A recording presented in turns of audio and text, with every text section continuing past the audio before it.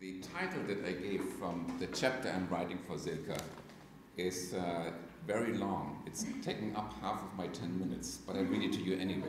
Actually, you could have more than this. Okay, it's okay. Diffusing chosen traumas through unsettling empathy, a conceptual approach to a case study on Palestinian-Israeli relations. What I really want to get to is unsettling empathy, because it's a term that I kind of made up to understand what happens when I facilitate groups that are in conflict with each other. So outside of my academic work as a scholar, I also facilitate different groups that are in conflict. I started with the third generation Jewish Americans and non-Jewish Germans for many years, and then I worked with racial reconciliation with different undergraduate student populations in the United States, and for the last 6 years also bringing Germans, Israelis, and Palestinians together into 4 to 5 day meetings to learn different ways of communicating with each other. So when I use the term trauma, I don't mean it in a medical sense. I mean it in a sense of historical or cultural trauma that is working with groups in conflict. We're not looking at the individual traumatized person, but really as how trauma or certain events that we begin to call trauma now affect group relationships. And I actually want to start with an example. And in this example, I'm going to use a composite of 2 people and merge them into one. And I only do this for here because it saves us time. I don't have to introduce 2 different people. And I named her Yael. She's an Israeli in her early 30s. And she is more leaning towards the left, which explains why she would want to be participating in a dialogue program with Palestinians. And one of the stories she told that in her family, because she's also a grandchild of survivors, that every now and then her grandmother would take out a piece of soap and say during Passover meal, everyone needs to put it in their hands and remember this is what happened to our people. And most of you know the reference, even though historically we know there's some question whether people were really trying to eat the soap, but that was the reference that she used. And Yael said, and all the Germans in our group here, was a 10-day program, I want you to hold the soap in your hand and I want your hands to burn. She's also a teacher. She's teaching in a high school for very difficult children in Israel, actually in the vicinity of Jerusalem.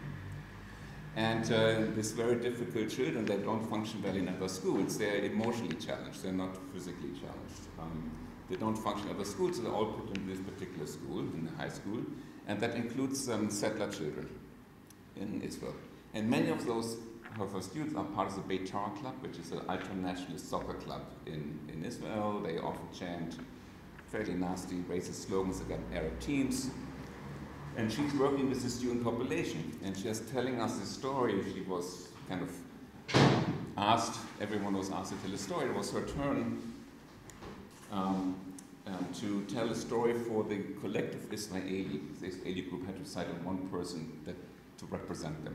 And so they asked her to tell a story, and she said, as a teacher, with my students who come from economically challenged environments, they have a hard time at home, sometimes they come out of abusive families, but I hear over and over again the DTTA phrase. And the Palestinians immediately knew, and other people knew what it is. The Germans did not, and some people did not. And said, like, so what is it? It means death to the Arabs. And so she continued telling the story as a social, kind of a mixture between teacher and social worker. Except she was telling the story also in front of Palestinians.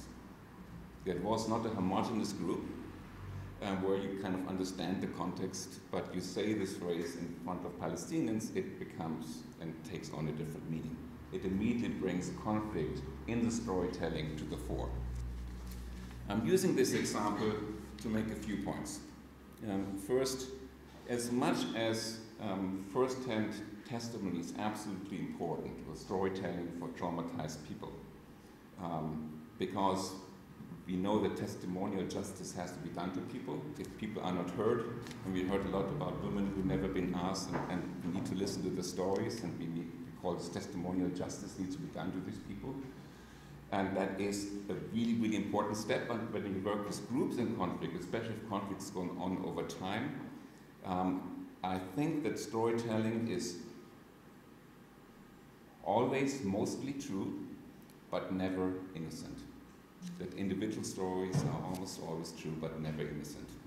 That is to say, they always function within a larger narrative. Actually, they get meaning and are constructed within a larger narrative. We can call it master narrative or grand narrative or whatever you want to call it, but they take on a particular meaning and are articulated within something that is much larger than the individual. That is not to say that the individual story is untrue. It's not a lie, but it is told within a particular setting.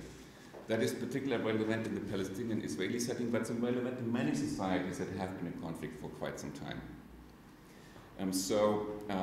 The way how a story is framed within the grander narrative and the patterns that emerge in the person's stories are repetitive patterns, which is why if you go in some conflict situations, you seem to hear similar stories over and over again, because similar events happen to personal people, to individual people, but as a storytelling event in a relationship, in a group, it becomes no longer innocent. The story about the DTA, death to the Arab phrase, kind of lost its innocence, so to speak, the moment it was phrased in front of a Palestinian audience, or mixed audience that included Palestinians. Second, if we just limit these encounters to individual storytelling, where we're supposed to listen with empathy only and respect, but not with interacting with the stories, I sometimes feel it has a mirror effect. You're telling the story, I'm telling the story to you if you would be the other, but really I don't see you, I just see my own story reflected in the mirror. I tell you my story of suffering of Germans after 1945, and you are maybe from Polish descent, and really I want to tell it to you, but really I'm telling it to myself. If there is not more engagement following. And that engagement part is to me actually the actual reconciliation work outside of listening and telling. That brings me to the chosen trauma. We heard a lot about it. Most people know that concept by Volkan, that the chosen trauma feeds, of course, into the grander narrative. It tells the community how to phrase a particular story. I just give you one example from my own culture into which I was born, the German culture, that Germany decided at some point that their chosen trauma is not Stalingrad. At some point it looked like it might be. It's not Auschwitz. It is not the occupation of France, but it is the last war year between end of 44 into 1945, when the German cities were bombed and the refugees and the people were fleeing and ex-police, when this became the chosen trauma for the German people after 1945. It's an interesting concept because it leaves out lots of things, and for many years Germany struggled with that, because that became the story of German suffering at the expense of not looking at the victims of what happened before 1944. Now, of course, over time that changes, but even today, the certain generations, they only tear up if you get this widened footage of people fleeing from Eastern Prussia or Czechoslovakia or other places and the bombing of cities. They don't necessarily tear up the same way when they hear stories about victims. The chosen traumas feed into this problem of the personal stories are never innocent. That finally, I have 2 minutes, right? 3 minutes. Really, you could have more time because I think we have adequate time to give you a little more space. So the story I told with Yael, obviously some of the chosen traumas in Israel is the Holocaust. And by chosen trauma, you all know it's not like voluntarily chosen. It's just a society kind of responded to the fact like this will most capture the essence of what we need to tell other people. One can arguably make a case that Masada features as strongly in the chosen story, chosen glory framework within Israeli society, and you had mentioned it yesterday. And we all know these examples. It's also very clear that the closer the event is that we experienced, the less likely a population is willing to call it a chosen trauma, because it sounds like you voluntarily adopt it as if you had a choice. If you say in America the chosen trauma is 9/11, most of my American friends would definitely say like, this is not chosen, it's real. Chosen trauma is not opposed to real. It's meaning like we use that as a framework to understand ourselves today and our personal stories within this framework.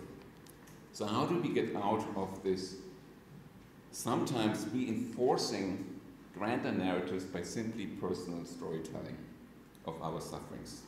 It can actually feed into that which we want to avoid. And that is when unsettling empathy, in my view, comes in. Now, generally speaking, empathy is an imaginative act to understand someone other than myself in relationship to other people, which functions both on a cognitive and affective level. That's empathy in general. There's been a lot of criticism recently on empathy, that empathy might be a wrong concept, at least if we assume that empathy is always positive.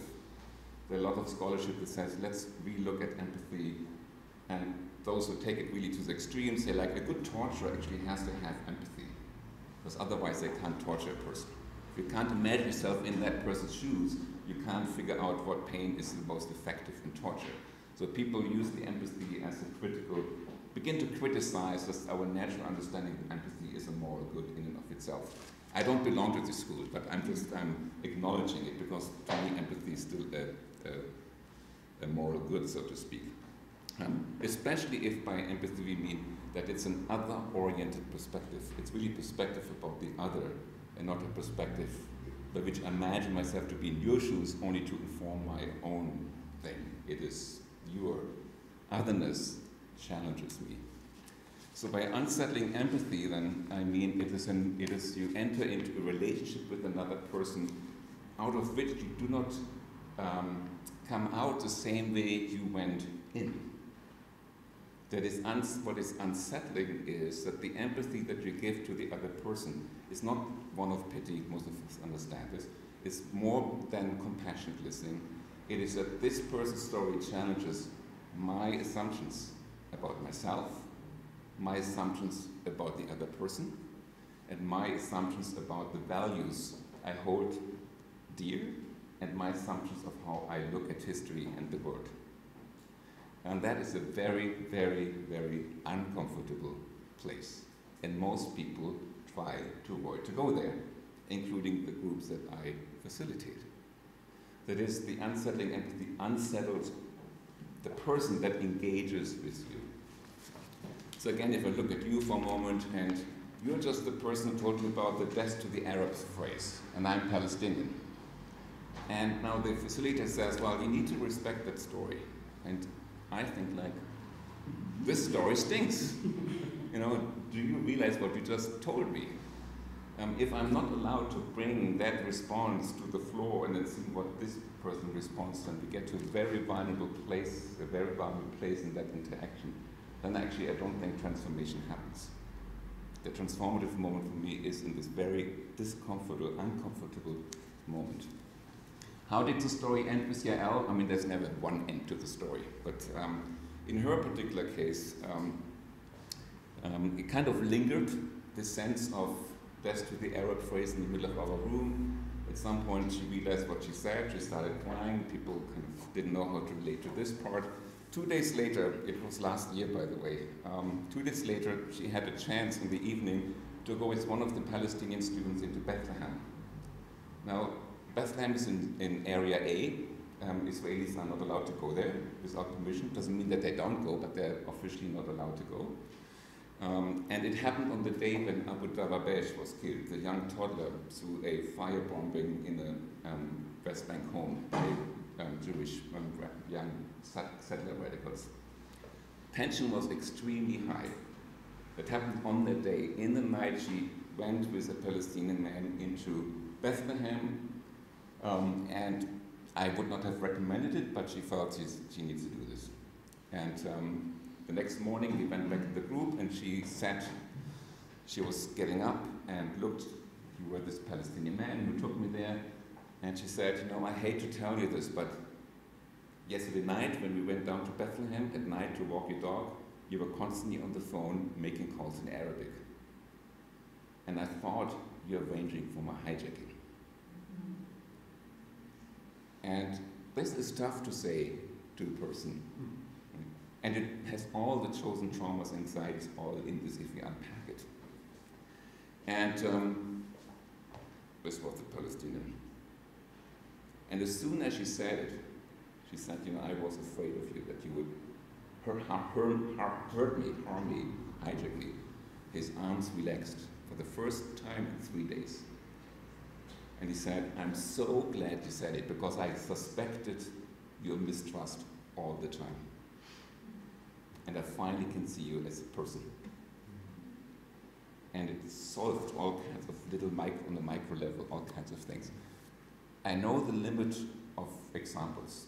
Examples can tell us only so much, but I'm just using this to illustrate in concrete terms what I mean by unsettling empathy. There's few moments when it happens and that it changes people's lives in actually fairly significant ways.